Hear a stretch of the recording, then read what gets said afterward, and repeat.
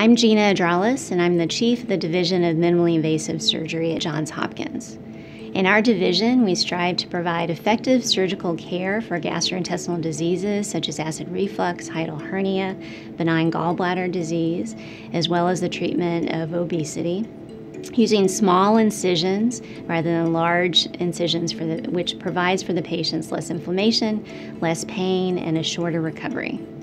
In addition to this, the surgical education of our future physicians and surgeons is very important to me. An area of research of mine is that of surgical education, particularly in the area of simulation.